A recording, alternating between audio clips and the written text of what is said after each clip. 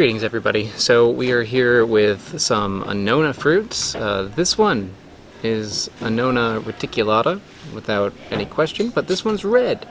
In the past I've reviewed yellow ones. This is not a yellow one. I believe it's all the same, but there might be some sort of difference in flavor when you have a red one. I'm not entirely sure, but this one we're excited about.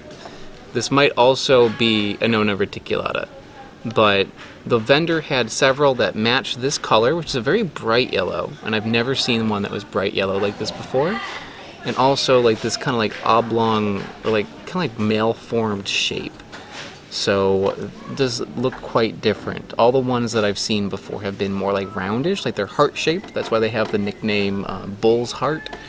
This one is not so much. It's more like blobby looking. Yeah. Yeah, so there's a related species called Anona senegalensis that's supposed to be in the area, and I have seen some yellow small ones on the side of the road, and we're thinking maybe this might be it, but it might not be. So basically, if you cut open one of these, the senegalensis on the inside is yellow, the Anona reticulata on the inside is white.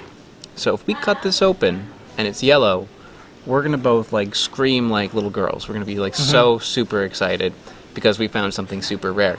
If we cut this open and it's white, we're gonna, what, cry or something. We're not gonna be so super happy. Let's do it. Moment of truth. What could it be? Will it be white or will it be yellow? Ah, damn it. Nope. It's not. Yeah. I'm sorry, Stephen. It is Yep.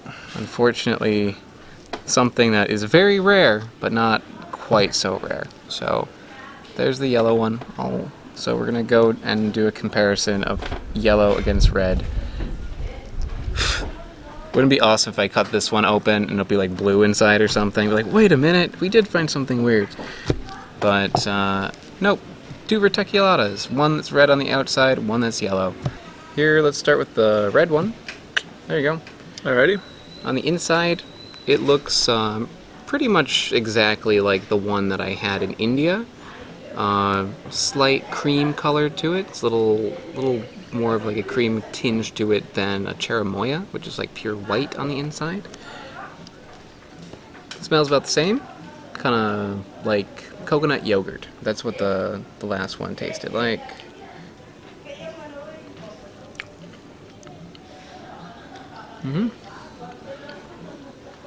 Coconut yogurt.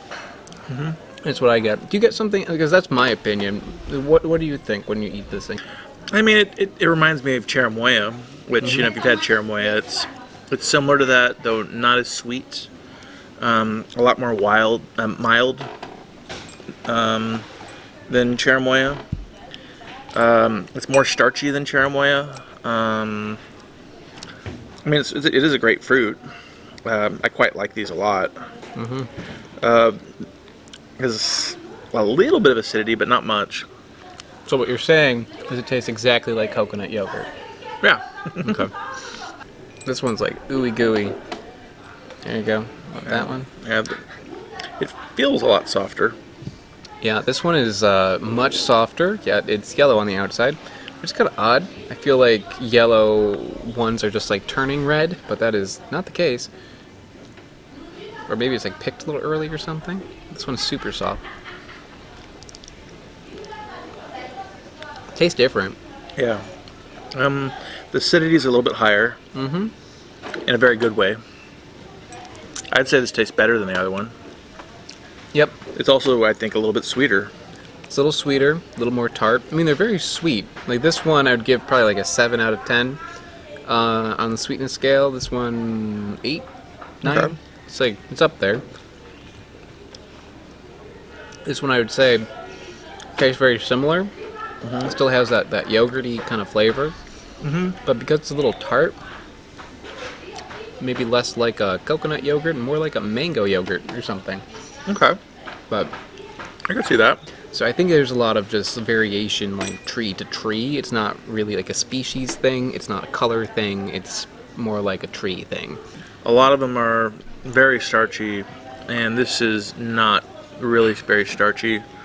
I think that's because it's riper. That's probably true. Yeah. Maybe a little bit more of a banana flavor as well. Kind of a little bit banana flavor, like a ripe banana. Yeah, I think that exists in both of these, but yeah. This is a little bit more pronounced. Getting that. Texture is kind of like soft banana as well. Do you prefer this or cherimoya? What is your favorite Anona? Cherimoya. Well, you didn't even have to think about it. I like this differently. It's just like if I wanted something more like creamy and more, like, I would probably go with this. Like cherimoyas, I feel like are really good. They're a little bit more mild. I still think my favorite one is probably like an atamoya, which is like a cherimoya and a sugar apple mixed together. I think that one's, or maybe a Rollinia. Rollinis are pretty good too. Those are good too. They're not technically Anonas. Well, they were. Well, I think they just merged them again.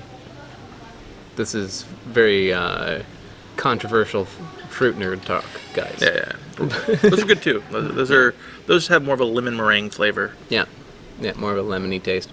Yeah, so I think that's about it. So yellow ones, red ones, both good for different reasons, but I think it's more of a matter of a tree rather than color or shape or size or anything. Depends where you're getting it, and unfortunately not the Anona senegalensis, but maybe we'll find that.